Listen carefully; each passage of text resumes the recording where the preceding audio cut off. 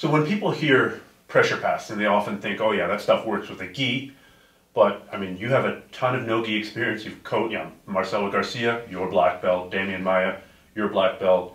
You see things like the folding pass in MMA all the time, especially going directly to mount. So when you're using the folding pass in no gi, do you make any changes? What are the things you have to watch out for? I think the fold pass is probably one of the most effective ways to pass in the no gi game. And of course, there is a different setups, but the position is exactly the same, right?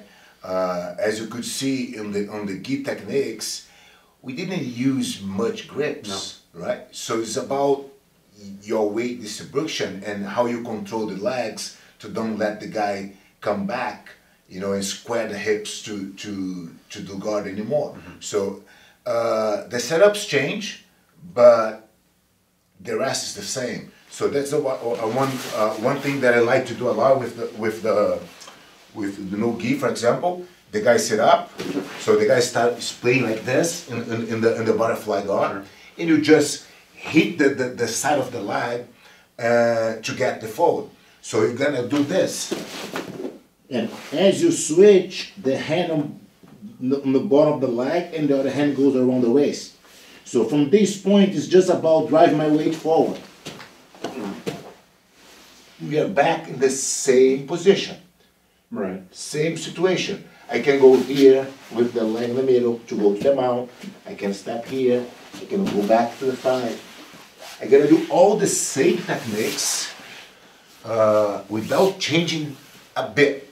You know, it's just a different setup. You know. Well, let's go through that setup because that was really cool. So it felt like a boom, boom, boom. It felt like a 3-hit.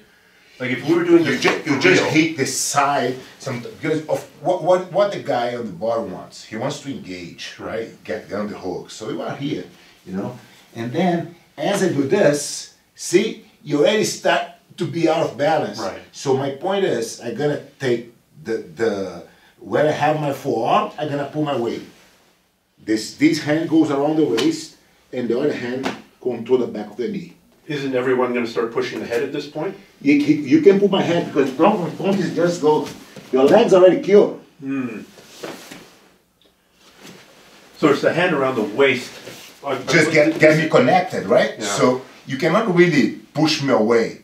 You can try to drive my head and just keep climbing. Right. So you can do that because you have my hip. Yeah. Otherwise, I'd be able to. Without your hip, you can scoop the hip out and reset the guard. But it's like boom, you're there. You know. Can you just do that at full speed? Just the setup. We're here. We're here. We're here. All right. This is a pretty strong one. Yeah. Because the guy, of course, is not expecting you to get the hit. You know. And boom, you're there. Right. You know.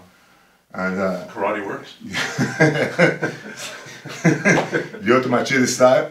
But once you get there, then positions start to be really tight. You know. Awesome. That's one of the best. The same thing with the butterfly sweep. When you land, it's the same thing. You know, you're gonna land in the same place. So why don't you just show that to the people from this angle? Maybe they can see how you go to the folding pass again. So this time I get the underhook. Okay. So when you go, what I need to do is I need to, as I said,